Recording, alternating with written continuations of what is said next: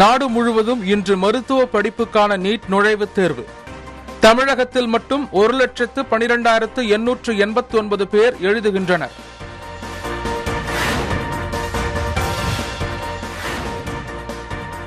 தமிழகம் முழுவதும் இன்று 40,000 மையங்களில் 20 லட்சம் பேருக்கு தடுப்பூசி போட இலக்கு.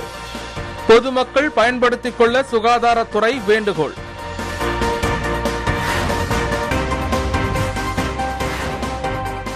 புதுச்சேரியில் முதன்முறையாக 5 வயதுக்குட்பட்ட குழந்தைகளுக்கு இலவசமாக நியூமோகாக்கல் தடுப்பூசி துணைநிலை ஆளுநர் தமிழிசை மற்றும் முதலமைச்சர் ரங்கசாமி துவக்கி வைத்தனர்.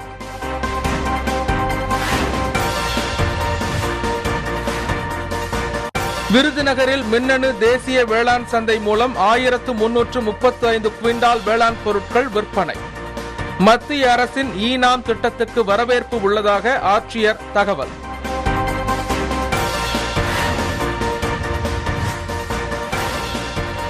ஆத்தூர் அருகே மயானம் அமைத்து தர பொதுமக்கள் கோரிக்கை. மழைக்காலங்களில் மாற்று வழியை பயன்படுத்தி 8 கிலோமீட்டர் தூரம் நடந்து செல்வதாக வேதனை.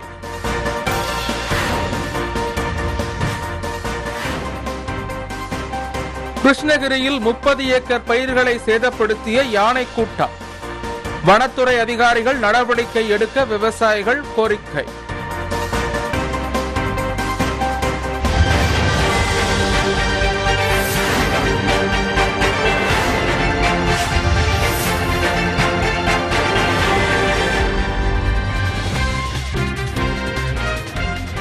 நீட் எழுத வரும் மாணவர்களுக்கு தேர்வு மையங்களில் N95 மாஸ்க் வழங்கப்படும் என தேசிய தேர்வு முகமை அறிவித்துள்ளது.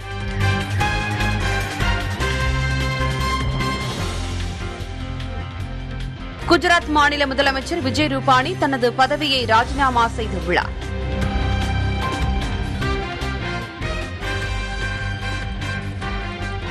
பிரதமர் மோடி பனாரஸ் இந்து பல்கலைக்கழகத்தில் தமிழுக்கான சுப்பிரமணிய பாரதி அமர்வு நிறுவப்படும் என்று அறிவித்துள்ளார்.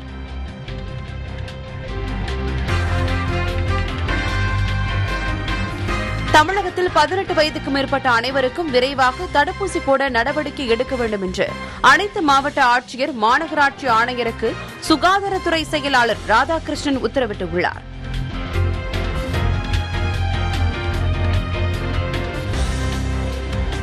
மலையாள மாதத்தின் கன்னி மாத பூஜைக்காக செப்டம்பர் 16 சபரிமலை கோயில் நடை திறக்கப்படும் என தேவஸ்தானம் அறிவித்துள்ளது.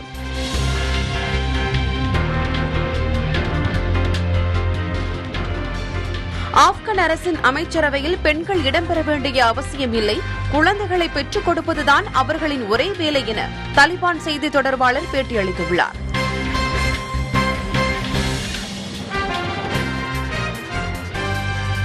நடப்பு IPL தொடரில் ஹைதராபாத் அணியிலிருந்து பாஸ்டோ, பஞ்சாப் அணியிலிருந்து டேவிட் மலன் விலகியுள்ளனர்.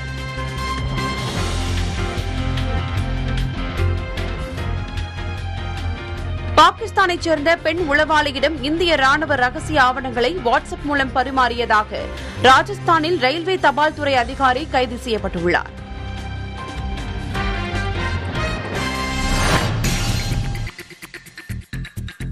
இளநிலை மருத்துவ படிப்புகளில் சேர்வதற்கான நீட் தேர்வு இன்று நாடு முழுவதும் நடைபெறுகிறது. தமிழகத்தில் 100க்கும் அதிகமான மையங்களில் 1,12,000 பேர் எழுதுகின்றனர். தமிழ் உள்ளிட்ட 13 மொழிகளிலும் தேர்வு நடத்தப்படும் நிலையில் தமிழகத்திலிருந்து தேர்வு எழுதுவதற்காக 1,12,889 பேர் விண்ணப்பித்துள்ளனர். இதில் 19,867 பேர் தமிழில் எழுத விண்ணப்பித்துள்ளனர்.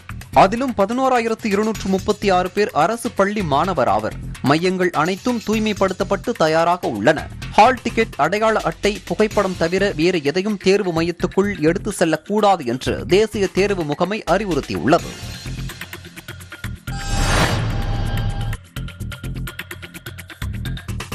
தமிழ்நாடு முழுவதும் இன்று 20 லட்சம் பேருக்கு தடுப்பூசி போட அரசு இலக்கு நிர்ணயித்துள்ளது. இதற்கான அனைத்து ஏற்பாடுகளும் விரிவாக செய்யப்பட்டுள்ளன. ஆரம்ப சுகாதார நிலையங்கள், அரசு மருத்துவமனைகள், அங்கன்வாடி மையங்கள், சத்துணவு மையங்கள், பள்ளிக்கூடங்கள் என மக்கள் வசதிக்கேற்ற இடங்களில் சிறப்பு முகாம்கள் அமைக்கப்பட்டுள்ளன. இதுகுறித்து சுகாதாரத்துறை செயலாளர் ராதாகிருஷ்ணன் கூறுகையில், கோவிட் தடுப்பூசி மெகா சிறப்பு முகாம் இன்று 40,000 மையங்களில் நடைபெற இருப்பதையொட்டி முன்கூட்டியே தடுப்பூசியை அதிகமாக வரவழைத்துள்ளதாகவும் தற்போதைய நிலவரப்படி 32 லட்சம் தடுப்பூசிகள் கையிருப்பு உள்ளதாகவும் தெரிவித்தார். ஒவ்வொரு மையத்திலும் காலை 7 மணி முதல் மாலை 7 மணி வரை தடுப்பூசி போட ஏற்பாடு செய்யப்பட்டுள்ளதாகவும் 3வது அலையை தவிர்ப்பதற்காகவும் கொரோனா தொற்றிலிருந்து பாதுகாப்பாக இருக்கவும் நடத்தப்படும் இந்த தடுப்பூசி முகாம்களை பொதுமக்கள் பயன்படுத்திக் கொள்ள வேண்டும் எனவும் தெரிவித்தார்.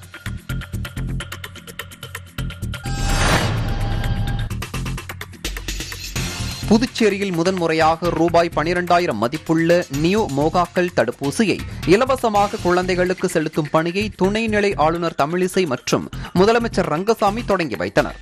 நியோ மோகாக்கள் நோயானது 5 வயது உட்பட்ட குழந்தைகளுக்கு நிமோனியா, மூளை காய்ச்சல், காதுகள் பாதிப்பு ஆகியவற்றோடு இரத்தத்தில் கலக்கும் போது மிக தீவிர நோயாக மாறி குழந்தையின் உயிருக்கே ஆபத்தாக நேரலாம். இவ்வாறான தீவிர நோயான நிமோகாக்கள் நோய் வராமல் தடுப்பதற்காக குழந்தைகளுக்கு பிசிவி எனும் நிமோகாக்கள் தடுப்பூசி செலுத்தப்படுகிறது. இத்தடுப்பூசி செலுத்தும் பணியை தேசிய தடுப்பூசி செலுத்தும் திட்டத்தின் கீழ் புதுச்சேரி அரசு மகளிர் மற்றும் குழந்தைகள் மருத்துவமனையில் நடைபெற்றது. இதில் துணைநிலை ஆளுநர் தமிழிசை சவுந்தரராஜன், முதலமைச்சர் ரங்கசாமி ஆகியோர் கலந்து கொண்டு தடுப்பூசி செலுத்தும் பணியை தொடங்கி வைத்தனர். இதனைத் தொடர்ந்து செய்தியாளர்களிடம் பேசிய துணைநிலை ஆளுநர் தமிழிசை சவுந்தரராஜன், புதுச்சேரியில் தற்போது 65% மேற்பட்டோர் தடுப்பூசி செலுத்திக் கொண்டுள்ள நிலையில் விரைவில் முழுவதுமாக தடுப்பூசி செலுத்திக் கொண்ட மாநிலமாக புதுச்சேரி மாற வேண்டும் என தெரிவித்தார்.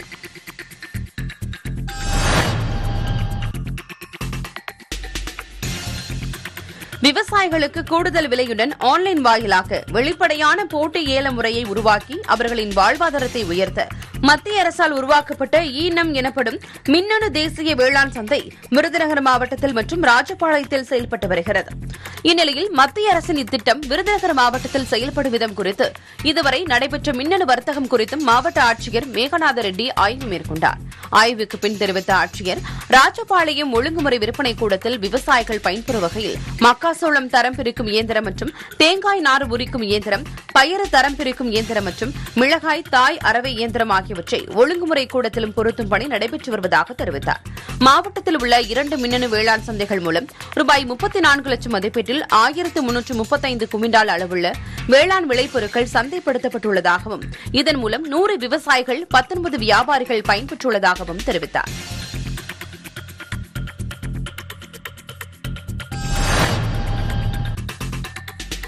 செங்கல்பட்டு மாவட்டம் மதுராந்தகம் அடுத்த மாரிபுத்தூர் கிராமத்தில் தனியாருக்கு சொந்தமான கோழி பண்ணை உள்ளது.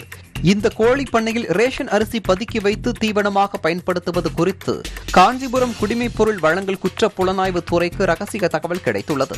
அதன் அடிப்படையில் அங்கு சென்ற குற்றப்புலனாய்வு போலீசார் சோதனை செய்ததில் கோழி தீவனத்திற்காக குடோனில் பதுக்கி வைக்கப்பட்டிருந்த 5750 கிலோ, அதாவது 50 கிலோ எடை கொண்ட 115 மூட்டைகள் பறிமுதல் செய்யப்பட்டது. இது தொடர்பாக ஐயப்பன் என்பவரை கைது செய்துள்ளனர். மேலும் தலைமறைவாக உள்ள கோழிப்பண்ணை உரிமையாளரை தேடி வருகின்றனர்.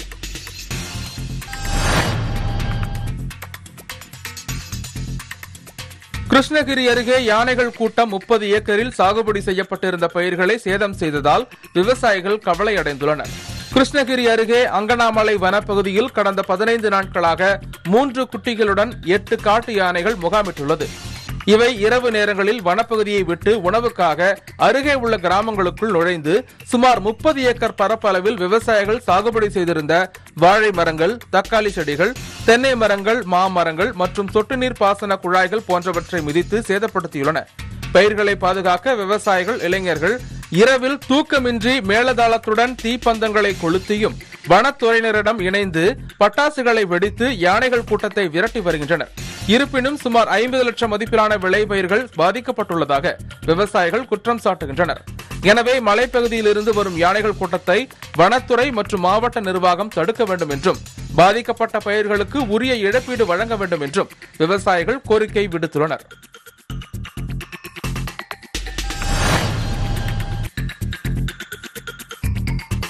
சேலம் மாவட்டம் ஆத்தூர் அருகே உள்ள பெத்தநாயக்கன்பாளையம் பேரூராட்சிக்குட்பட்ட 12வது வார்டு சின்ன சமுத்திரம் பகுதியில் 600க்கும் மேற்பட்ட குடும்பங்கள் வசித்து வருகின்றனர்.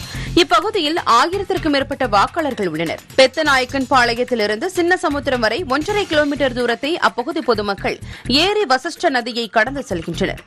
காலேஜ் பிள்ளைங்க எல்லாமே இதில் தான் போகணும். மழை பெஞ்சதுன்னா இந்த வண்டி சைக்கிளில் போனால் சரிக்கிட்டு இந்த ரோடு வசதி இல்லாதனால சரிக்கிட்டு ஏரிக்குள்ளே போயிடுறாங்க. அந்த மாதிரி நிறைய பேர் விழுந்து விழுந்து விபத்தாயிருக்குது. இது என்னன்னா இந்த ஏரிக்கரையை வந்து அகலப்படுத்தி 2 பக்கமும் கம்பி இது போட்டு எங்களுக்கு வந்து ரோடு வசதி வந்து சீரமைச்சு தரணும். இது வந்து இது ஒரு கோரிக்கை இருந்தாலும் ஆற்றுக்கு இந்த ஏரியிலேருந்து கீழே போனால் ஆறு இருக்குது. அந்த ஆற்றுல தண்ணி வந்ததுன்னா எல்லாருமே அந்த 7 கிலோமீட்டர் போய் சுற்றி தான் வரணும். அதே ஒரு பிரசவத்துக்கு போகிற பொண்ணோ யாரோ ஒருத்தர் மருந்து குடிச்சிட்டாங்களோ யாரோ ரொம்ப உடம்பு சரியில்லையோ அவங்களாம் வந்துட்டு இந்த வழியிலே தான் போகணும். ஆனால் அந்த 7 கிலோமீட்டர் சுற்றி வரதுக்குள்ள அவங்க இறந்து போயிடுறாங்க. இந்த 1.5 கிலோமீட்டரில் எங்களுக்கு ரோடு சரியாக இருந்தால் இந்த வேலையெல்லாம் செஞ்சுக்கலாம். அதேமாரி அந்த ஆற்றுல வந்து தண்ணி வந்ததுன்னா அவங்கள வந்து தூக்கிட்டு வர முடியல. இந்த பக்கமா மழைக்காலங்களில் அவ்வழியே செல்ல முடியாத சூழலும் உள்ளதால் மாற்று வழியை பயன்படுத்தினால் 8 கிலோமீட்டர் தூரம் நடந்து செல்லும் சூழல் இருப்பதாகவும் அப்பகுதி மக்கள் வேதனை தெரிவிக்கின்றனர். மருத்துவ உதவிக்காக அவசர காலங்களில் கூட வாகனங்களில் செல்ல முடியாத நிலை உள்ளது. எனவே சாலை வசதியும் வசிஷ்ட நதி குறுக்கே மேம்பாலம் அமைத்து தர வேண்டும் என கோரிக்கை விடுத்துள்ளனர். மேலும் மயானம் இல்லாததால் சடலங்கள் ஆற்றில் எரிக்கப்படுவதாகவும் மழைக்காலங்களில் வசிஷ்ட நதியில் தண்ணீர் ஓடுவதால் தண்ணீர் வடியும் வரை காத்திருந்து சடலங்கள் எடுக்கப்படுவதாகவும் ஈம காரியங்கள் செய்ய முடியாமல் இருப்பதாகவும் குற்றம் சாட்டுகின்றனர்.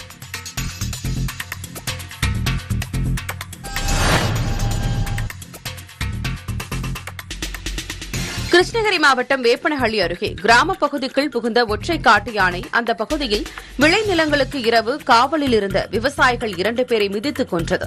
இதையடுத்து அடர்ந்த வனப்பகுதிக்குள் விரட்டப்பட்ட அந்த ஒற்றை யானையின் நடமாட்டத்தை வனத்துறையினர் தீவிரமாக கண்காணித்து வந்தனர். ஏற்கனவே 2 விவசாயிகளை கொன்ற ஒற்றை காட்டு யானை மிகுந்த ஆக்ரோஷத்துடன் காணப்படுவதாகவும் இதனால் பொதுமக்கள் பாதுகாப்பாக இருக்குமாறு யானையின் நடமாட்டத்தை கண்காணித்து வரும் வனத்துறையினர் தெரிவித்துள்ளனர். அதேபோல தவிர்க்க முடியாத காரணங்களால் விளைநிலங்களுக்கு செல்ல நேரிடுமேயானால் வனத்துறையினருக்கு தகவல் தெரிவித்துவிட்டு செல்லுமாறு ஒலிபெருக்கி மூலம் அறிவித்து வருகின்றனர்.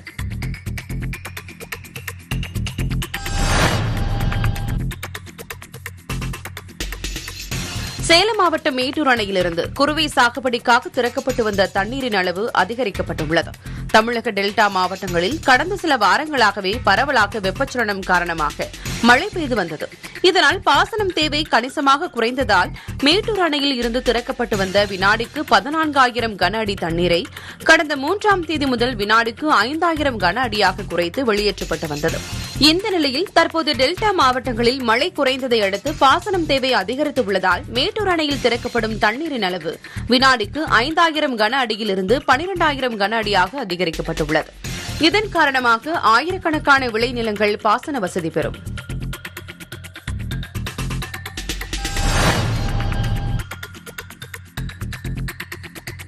நீலகிரி மாவட்டம் கூடலூர் சுற்றுவட்டார பகுதிகளில் நேற்று மாலை சுமார் 4 மணி அளவில் தொடங்கிய மழை 6 மணிக்கு மேலும் தொடர்ந்தது. மழையால் சாலைகளில் நீர் பெருக்கெடுத்து ஓடியது. இந்த ஆண்டு தென்மேற்கு பருவமழை எதிர்பார்த்த அளவிற்கு கூடலூரில் பெய்யாத நிலையில் நெல் விவசாயத்தில் ஈடுபட்ட விவசாயிகள் பாதிப்படைந்தனர். இந்த நிலையில் கடந்த சில தினங்களாக தொடர்ச்சியாக பெய்து வரும் மழை நெல் விவசாயிகளை மகிழ்ச்சி அடைய செய்திருக்கிறது.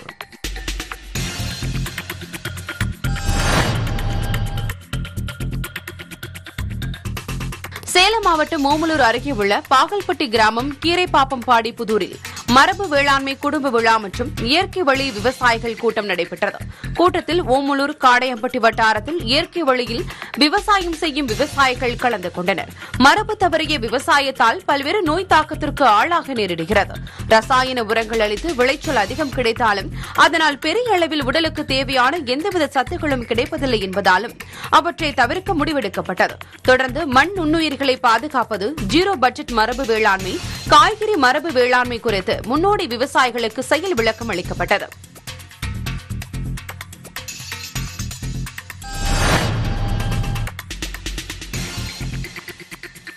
கோவாவில் கடந்த சில தினங்களுக்கு முன்பு தேசிய அளவில் அமெச்சூர் நேஷனல் விளையாட்டுப் போட்டிகள் நடைபெற்றது. இந்த போட்டிகளில் தமிழ்நாடு, கர்நாடகா, ஆந்திரா உள்ளிட்ட 23 மாநிலங்களில் இருந்து 500க்கும் மேற்பட்ட மாணவ மாணவியர்கள் பங்கேற்றனர். 15 வகையான விளையாட்டுப் போட்டிகள் நடைபெற்றதில் தமிழகத்திலிருந்து 75 மாணவ மாணவியர்கள் பங்கேற்றனர். 8 விளையாட்டுகளில் தங்கப் பதக்கமும் மேலும் 2 போட்டிகளில் வெள்ளிப் பதக்கமும் பெற்றனர். மேலும் 25க்கும் மேற்பட்ட பதக்கங்களை பெற்று முதலிடம் பிடித்தனர். பெரியகுளம் வேலன் வாழும் கலைக்கூடம் அறக்கட்டளை, நாகர் நலச்சங்கம் மற்றும் தற்காப்பு கலை பயிற்சி மையத்தின் சார்பாக வெற்றி பெற்ற மாணவ மாணவியர்களுக்கு பாராட்டு விழா நடைபெற்றது.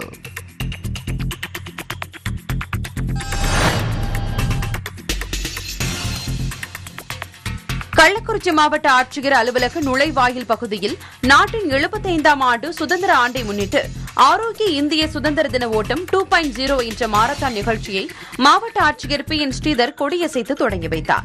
மாணவர்களுடன் ஆட்சியர் மற்றும் ஆட்சியரின் மனைவி ஆகியோர் மாரத்தான் ஓட்டத்தில் கலந்து கொண்டனர். இந்த மாரத்தான் கள்ளக்குறிச்சி மாவட்ட ஆட்சியர் அலுவலகத்தில் தொடங்கி சுமார் 3 கிலோமீட்டர் தூரம் வரை நடைபெற்றது. இதனைத் தொடர்ந்து மாரத்தான் போட்டியில் கலந்து கொண்ட மாணவர்களுக்கு மாவட்ட ஆட்சியர் சான்றிதழ்களை வழங்கினார்.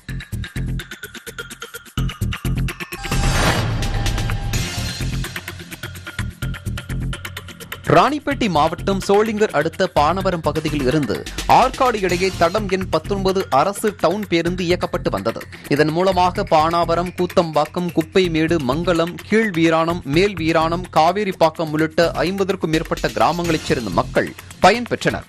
ஆனால் தடம் எண் 19 அரசு டவுன் பேருந்து கடந்த சில நாட்களாக இயக்கப்படாமல் நிறுத்தப்பட்டுள்ளது. இதனால் பெரிதும் பாதிக்கப்படுவதாக கல்லூரி மாணவிகள் மாவட்ட வருவாய் அலுவலர் ஜெயச்சந்திரனிடம் மனு அளித்தனர். அதனை பெற்றுக்கொண்ட மாவட்ட வருவாய் அலுவலர் உரிய நடவடிக்கை எடுப்பதாக உறுதியளித்தார்.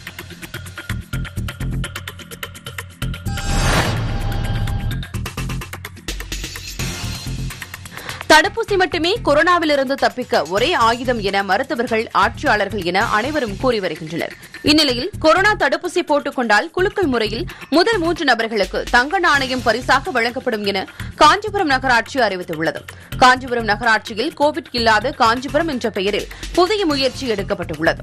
தடுப்பூசி குறித்த விழிப்புணர்வை மக்களிடையே அதிகரிக்க இந்த அறிவிப்பை வெளியிட்டுள்ளனர். இதன் மூலம் கொரோனா தடுப்பூசி செலுத்திக் கொள்வோரின் எண்ணிக்கை அதிகரிக்கக்கூடும் என எதிர்பார்க்கப்படுகிறது. மேலும் காஞ்சிபுரம் மாவட்டத்தில் நாளை ஒவ்வொரு ஒன்றியத்திலும் 100 முகாம் என 5 ஒன்றியத்தில் 500 சிறப்பு முகாம் நடைபெறவுள்ளது. இந்த சிறப்பு முகாமில் 60,000 தடுப்பூசி போட திட்டமிடப்பட்டுள்ளது. காஞ்சிபுரம் மாவட்டத்தில் முதல் தவணை தடுப்பூசி இதுவரை 4 லட்சத்துக்கும் மேற்பட்டோர் செலுத்திக் கொள்ளாமல் இருப்பது குறிப்பிடத்தக்கது.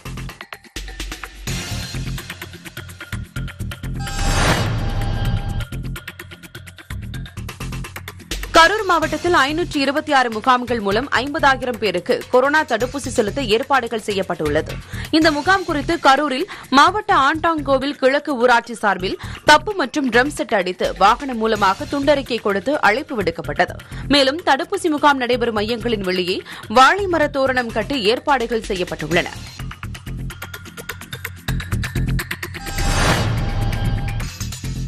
திம்பம் மலைப்பாதை 26வது கொண்டை ஊசி வளைவு அருகே புலி நடமாட்டத்தை கண்ட வாகன ஓட்டிகள் அச்சமடைந்தனர்.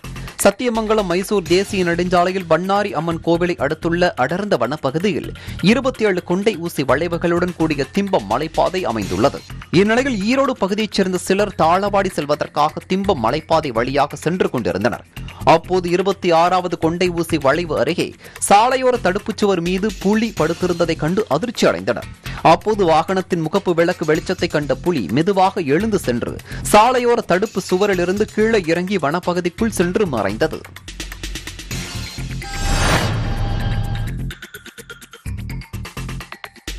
காஞ்சிபுரம் மாவட்டம் உத்தரமேரூர் பகுதியில் இயங்கி வரும் இந்தியன் பெட்ரோல் பங்கில் ஆதார் கார்டு மற்றும் பான் கார்டு ஆகியவற்றின் நகலை கொடுத்தால் 1 லிட்டர் பெட்ரோல் வழங்கப்படும் என அறிவிக்கப்பட்டது. தனியார் நிறுவனம் ஒன்று பொதுமக்களிடமிருந்து ஆதார் கார்டு மற்றும் பழங்களை பெற்றுக் கொண்டு அவர்களுக்கு 1 லிட்டர் இலவசமாக பெட்ரோல் மற்றும் டீசலை கொடுக்கிறார்கள்.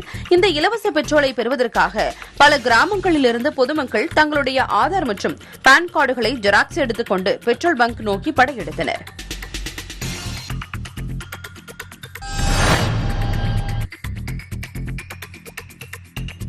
வேலூர், திருப்பத்தூர், ராணிப்பேட்டை ஆகிய மாவட்டங்களில் குழந்தை திருமணங்கள் நடக்க இருப்பதாக சைல்டு லைன் மற்றும் சமூக நலத்துறையினருக்கு தகவல் கிடைத்தது. இதையடுத்து வேலூர் மாவட்டத்தில் பேர்ணாம்பட், காட்பாடி, கேவிக்குப்பம் ஆகிய பகுதிகளில் 14, 16 வயது பள்ளி படிக்கும் சிறுமிகளுக்கு நடைபெற இருந்த 3 திருமணங்கள் தடுத்து நிறுத்தப்பட்டுள்ளது.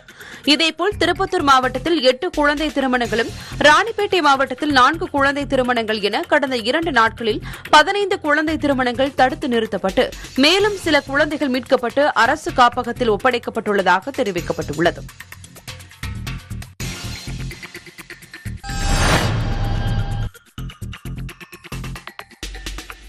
பெரம்பலூர் மாவட்டத்தில் இன்டர்நெட் அழைப்பு வாயிலாக பெண் கிராம அலுவலர்களை அடையாளம் தெரியாத நபர் ஆபாசமாக பேசியதுடன் அவர்களை மிரட்டியிருப்பது சர்ச்சையை ஏற்படுத்தியுள்ளது.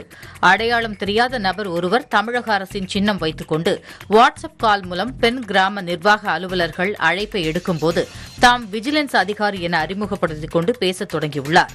நீங்கள் லஞ்சம் வாங்குவதாக புகார் வந்துள்ளதாக கூறிய அந்த நபர் தான் சொல்வதை கேட்காவிட்டால் நடவடிக்கை எடுக்கப்படும் என மிரட்டியுள்ளார். நான் வீடியோ காலில் வருகிறேன் என கூறிய வீடியோ காலில் வந்து பெண் கிராம நிர்வாக அலுவலர்களிடம் ஆபாச வார்த்தைகளில் பேசி தொந்தரவு கொடுத்துள்ளார்.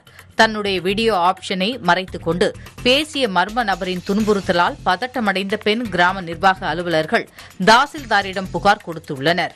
இதையடுத்து இது தொடர்பாக மாவட்ட சைபர் கிரைம் போலீசாரிடம் வருவாய்த்துறை சார்பில் புகார் கொடுக்கப்பட்டுள்ளது. சைபர் கிரைம் போலீசாரும் அடையாளம் தெரியாத நபரை கண்டறியும் பணியை தொடங்கியுள்ளனர்.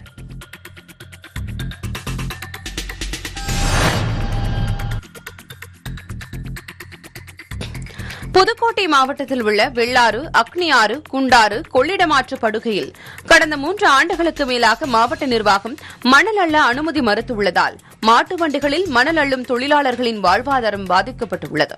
இதனால் தங்களுக்கு தனி மணல் குவாரி அமைத்து தர வேண்டும் என வலியுறுத்தி மாட்டு வண்டி தொழிலாளர்கள் புதுக்கோட்டை மாவட்ட ஆட்சியர் அலுவலகம் எதிரே போராட்டத்தில் ஈடுபட்டனர்.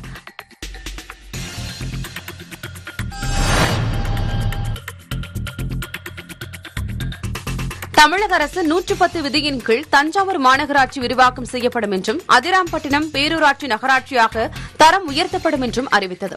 அதனையடுத்து தஞ்சை மாநகராட்சியோடு வல்லம் பேரூராட்சி மற்றும் 15 ஊராட்சிகள் இணைக்கப்படும் என அறிவித்ததை அடுத்து இதுகுறித்து கருத்து கேட்பு கூட்டம் நடைபெற்றது. மாவட்ட ஆட்சியர் தலைமையில் நடைபெற்ற இந்த கூட்டத்தில் வல்லம் பகுதியை 2ஆம் கட்ட நகராட்சியாக தரம் உயர்த்த வேண்டுமே தவிர தஞ்சை மாநகராட்சியுடன் இணைக்கக்கூடாது என எதிர்ப்பு தெரிவித்தனர். மேலும் பிள்ளையார்பட்டி ஊராட்சியை தஞ்சை மாநகராட்சியுடன் இணைப்பதற்கு ஒரு சிலர் எதிர்ப்பு தெரிவித்தனர்.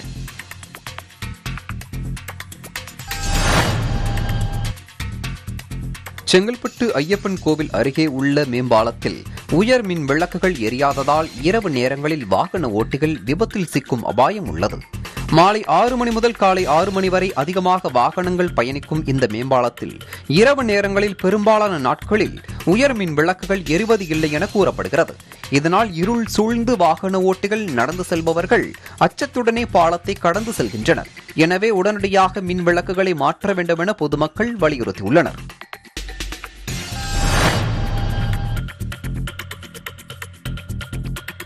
செங்கல்பட்டு மாவட்டம் செய்யூர் அடுத்த கடப்பாக்கம் பகுதியில் சென்னை காசிமேடு பகுதியைச் சேர்ந்த மீனவர் ரமேஷ் என்பவரை அடையாளம் தெரியாத நபர்கள் வெட்டி படுகொலை செய்துள்ளனர். ரமேஷ் மீது ஏற்கனவே கொலை உள்ளிட்ட பல்வேறு வழக்குகள் நிலுவையில் உள்ள நிலையில் அண்மையில் ஜாமீனில் வந்தார். அந்த வகையில் கடப்பாக்கம் பகுதியில் உறவினர் வீட்டில் தங்கியிருந்து தினம்தோறும் காவல் நிலையத்தில் கையொப்பமிட்டு வந்த அவர் படுகொலை செய்யப்பட்டார். தொடர்ந்து அங்கு வந்த சூனாம்பேடு போலீசார் உடலை மீட்டு பிரேத பரிசோதனைக்காக மருத்துவமனைக்கு அனுப்பி வைத்து தொடர்ந்து விசாரித்து வருகின்றனர்.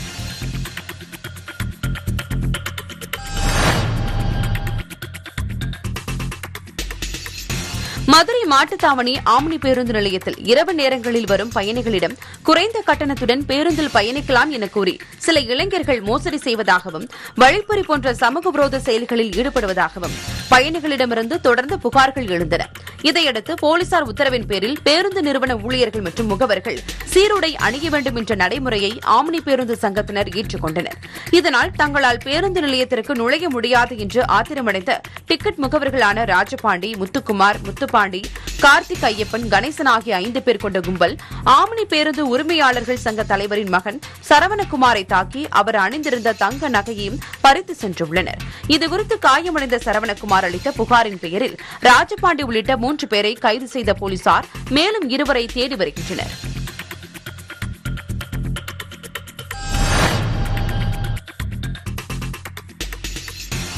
திருவாரூர் மாவட்டம் திருத்துறைப்பூண்டி அருகே இடையூரில் செயல்பட்டு வரும் குடிநீர் வடிகால் வாரியத்தில் ஒப்பந்த அடிப்படையில் பணிபுரியும் பணியாளர்கள் தங்களது மாத சம்பள உயர்வு வழங்குமாறு பேச்சுவார்த்தை மேற்கொண்டு வருகின்றனர். இந்நிலையில் குடிநீர் வடிகால் வாரியத்தில் அரசு ஊழியராக பணிபுரியும் குமரவேல் என்பவர் ஒப்பந்த பணியாளர்கள் சிலரை மிரட்டி குறைந்த சம்பளத்தை வழங்குவதாக கூறப்படுகிறது. இதனை கண்டிக்கும் விதமாக ஒப்பந்த பணியாளர்கள் குடிநீர் வடிகால் வாரிய அலுவலகம் முன்பு ஆர்ப்பாட்டத்தில் ஈடுபட்டனர்.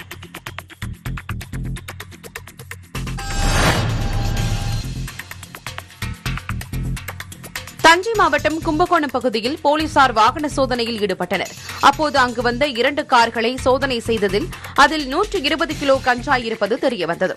தொடர்ந்து விசாரித்ததில் விசாகப்பட்டினத்தைச் சேர்ந்த பத்திரி ராஜேந்திர பிரசாத், சரவணன், மகேஸ்வர் மற்றும் பிரதாப் ஆகியோர் டெல்டா மாவட்டங்களில் கஞ்சாவை விற்பதற்காக கொண்டு வந்ததாக தெரிவித்தனர்.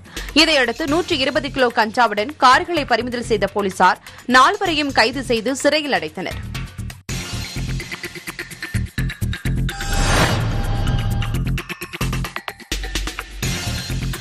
சென்னை தாம்பரம் அடுத்த நெடுங்குன்றம் புத்தூர் பெருமாள் நகர் முதல் தெருவில் வசித்து வருபவர் அருள் கிறிஸ்டோபர். இவர் பாண்டிச்சேரி சென்றுவிட்டு வீடு திரும்பி வந்து பார்த்தபோது கழிவறையின் ஜன்னல் கம்பிகளை உடைத்து 10 சவரன் தங்க நகை, 500 அமெரிக்க டாலர் ஆகியவை கொள்ளை போனது தெரிய வந்தது. இதுகுறித்த சிசிடிவி காட்சிகளை ஆய்வு செய்த போது 2 நபர்கள் வந்து செல்வது பதிவாகியுள்ளது. அதன் அடிப்படையில் கொள்ளையர்களை போலீசார் தேடி வருகின்றனர்.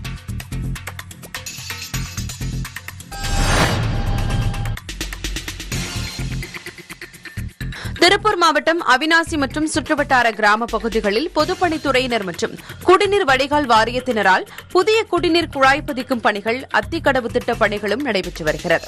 மேலும் சேயூர் அருகே தண்டுக்காரன் பாளையத்திலிருந்து மொண்டிப்பாளையம் செல்லும் சாலையில் கடந்த 2 மாதங்களாக குழாய் பதிக்கும் பணிகள் நடைபெற்று வரும் நிலையில் அங்கு வெளியேறிய பெருமளவு தண்ணீர் தோண்டப்பட்ட பகுதியில் தேங்கி மண்ணை அரித்து சென்றுள்ளது. இதன் காரணமாக தடுப்பு சுவர் சரிந்து விழுந்தது.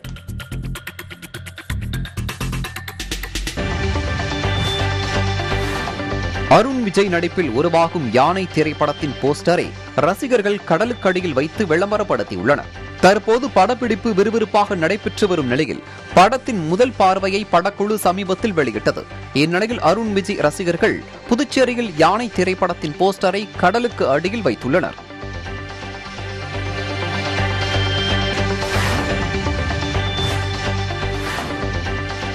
மயிலாடுதுறை மாவட்டம் குத்தாலம் தாலுகா திருவாவடுதுறை ஊராட்சி முடுக்கு தெருவைச் சேர்ந்த 88 வயதான கலிய பெருமாளின் 82 வயதான மனைவி மாரியம்மாள் இவர்களுக்கு கடந்த 60 ஆண்டுகளுக்கு முன்பு திருமணம் நடைபெற்று 3 மகள்கள், 2 மகன்கள் உள்ளனர்.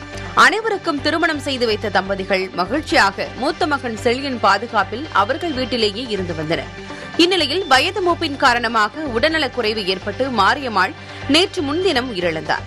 60 ஆண்டுகளுக்கு மேலாக தன்னுடன் குடும்பம் நடத்தி வந்த தனது இணையை பிரிந்த துக்கம் தாங்காமல் அவரது கணவர் கலிய பெருமாள் அடுத்த சில மணி நேரங்களிலேயே மயங்கி விழுந்து உயிரிழந்தார். இதனையடுத்து உறவினர்கள் மற்றும் கிராம மக்கள் சேர்ந்து இறந்த தம்பதியினருக்கு முறைப்படி இறுதிச் சடங்கு செய்து அடக்கம் செய்தனர். மேலும் மனைவி இறந்த துக்கத்தில் கணவனும் உயிரிழந்த சம்பவத்தால் திருவாவடுதுறை கிராமமே பெரும் சோகத்தில் மூழ்கியுள்ளது.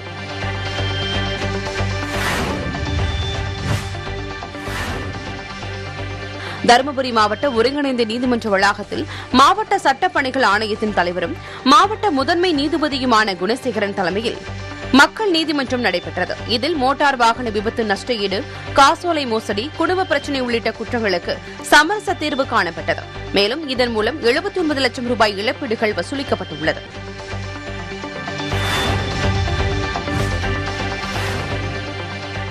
சேலம் மாவட்ட மேட்டூர் மற்றும் அதன் சுற்றுவட்டார பகுதிகளில் திடீரென பலத்த காற்றுடன் சுமார் 1 மணி நேரத்திற்கு மேலாக கனமழை பெய்தது. மழையால் சாலையில் தண்ணீர் பெருக்கெடுத்து ஓடியது. இதனால் சாலையில் சென்ற வாகனங்கள் முகப்பு விளக்கு எரியவிட்டவாறே சென்றன. மழை காரணமாக குளிர்ந்த காற்று வீசியதால் பொதுமக்கள் மகிழ்ச்சி அடைந்தனர்.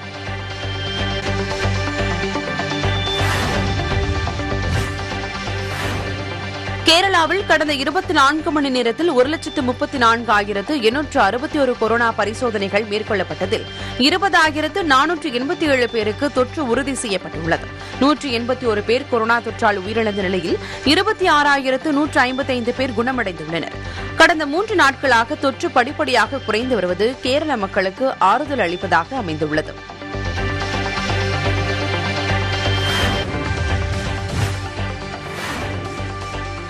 திருப்பூர் மாவட்டம் அவிநாசி அரசு மருத்துவமனையில் பணியாற்றி வரும் 2 பெண் மருத்துவர்கள், 1 ஆண் மருத்துவர் மற்றும் 2 ஆண் ஊழியர்கள் என மொத்தம் 5 பேருக்கு கொரோனா தொற்று உறுதி செய்யப்பட்டது. இதையடுத்து அவிநாசி அரசு மருத்துவமனை வளாகம் முழுவதும் கிருமி நாசினி தெளிக்கப்பட்டதுடன் நோயாளிகள் அனைவரும் திருப்பூர் அரசு மருத்துவமனைக்கு மாற்றப்பட்டனர். மேலும் 3 நாட்களுக்கு தற்காலிகமாக மருத்துவமனை மூடப்பட்டது.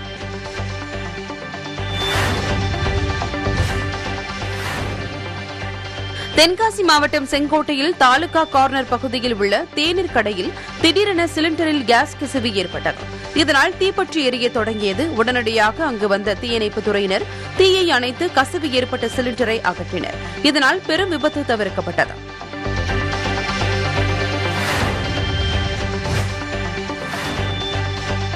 ராணிப்பேட்டை மாவட்டத்தில் 630 இடங்களிலும், அரக்கோணம் வட்டத்தில் 107 இடங்களும், நெமிலியில் 107 இடங்களும், சோளிங்கர் வட்டத்தில் 84 இடங்களிலும், கலவை வட்டத்தில் 92 இடங்களிலும், ஆற்காடு வட்டத்தில் 96 இடங்களிலும், பாலாஜா வட்டத்தில் 134 இடங்கள் என தடுப்பூசி முகாம் நடைபெற்று வருகிறது.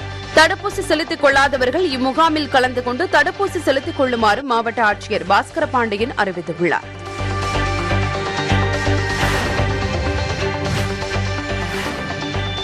சென்னை ராயபுரம் கல் மண்டபம் பகுதியில் உள்ள திருமண மண்டபத்தில் திருமண வரவேற்பு நிகழ்ச்சி நடைபெற்றது.